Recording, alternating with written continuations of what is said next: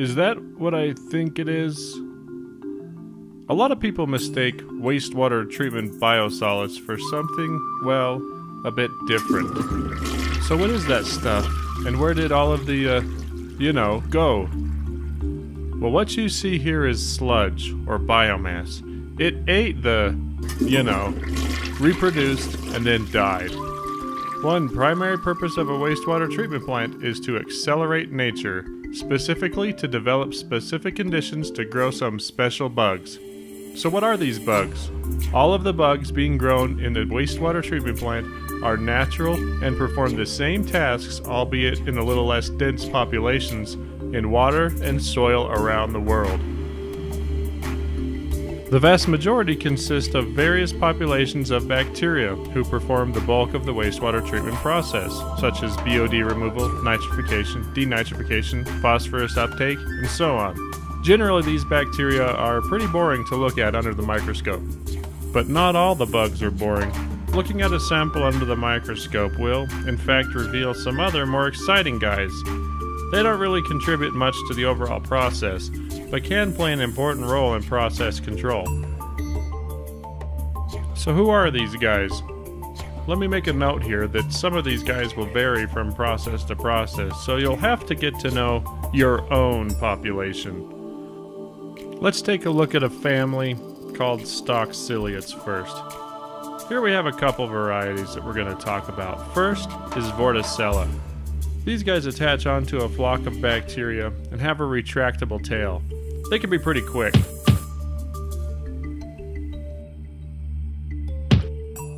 Then there's Epis Tieless. Similar to Vorticella, Epis Tieless also uses his tail to latch onto bacterial flock formations. However, this guy's a little bit more passive and does not have the retractable feature, so he doesn't move around as much. Now to the family of the free-swimming ciliates. These guys also come in a few different varieties. Here's an Aspidisca. These little critters are easily identified by their many crawling legs. Say hello to Litonitis. I don't know if I pronounced that correctly. And here is Trichophyllum. Look at this guy go. Ah yes, and Rotifers. These are a higher life form with cool hairy mouths and are much larger than many of the other bugs we see here. Some forms are much more mobile and move around constantly. Others, a little bit less active. On our worm friends, the nematodes. These tiny worms, who can be active or just swimming lazily around the neighborhood, can also be an indicator of some certain conditions. Both nematodes and rotifers can be indicative of an older bacterial biomass and, in wastewater, are indicative of a higher degree of purification or seeding from an attached growth system. Another important bacteria to note are called filamentous bacteria. These include Microthrix parvicella, Nocardia, Thiothrix, and a whole bunch of other characters with no names but are classified as type blank blank blank blank, like type 0914. As you would expect, filaments can also be used to identify conditions of sludge. There is a whole suite of indicator tests available to identify which kind are present in your sludge. So, do we care who's in our process and how many of them there are? Great question. The answer is yes. Here's why. Researchers in England several years ago evaluated the presence of ciliated organisms in treatment plants. What they did was compare the effluent quality to the organisms that were present. And they developed a table which correlated which organisms were present based upon what the effluent quality was like. By identifying the filaments and by quantifying and tracking their presence, one can use that information to understand and identify the potential effluent quality you would see. For example, Vorticella and Epis Tieless are seen normally with high quality effluents, whereas Opiculera is seen more often in a lower quality effluent. This English study was updated to reflect the condition for nitrification in a wastewater treatment plant. And what they did was compare what particular ciliated organisms were present when nitrification was occurring and what organisms were present when it was no longer nitrifying. In this second study, a table was prepared and it showed the abundance of organisms that are more likely to reflect nitrifying conditions versus those that are present when non-nitrifying conditions occur.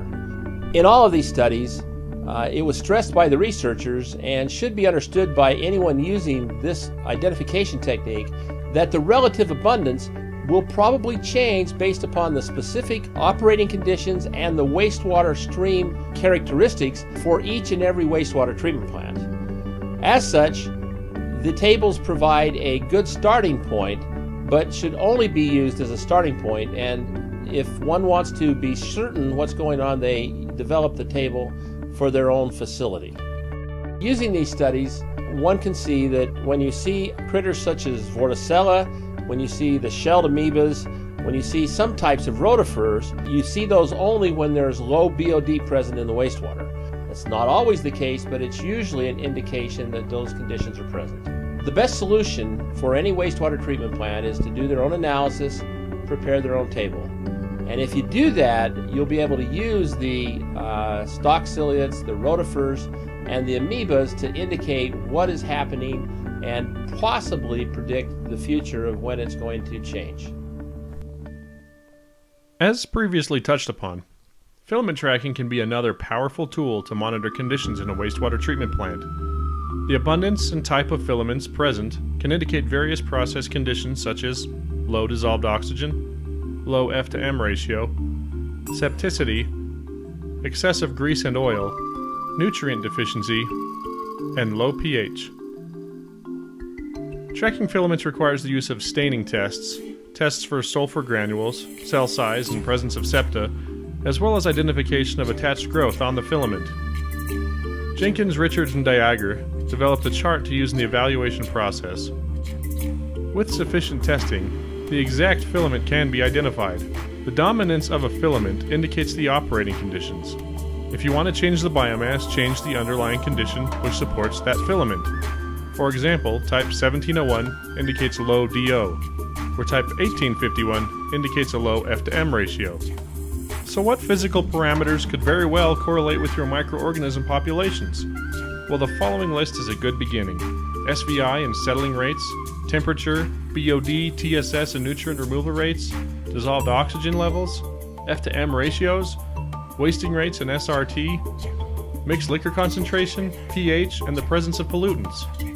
Once you identify and track indicator organisms, you can change the conditions you have control over, such as the mixed liquor concentration, aeration, RAS flow, pH adjustments, and nutrient deficiencies. It may take some effort, but it could help you do what you do better. And the better you operate, the cleaner the water is.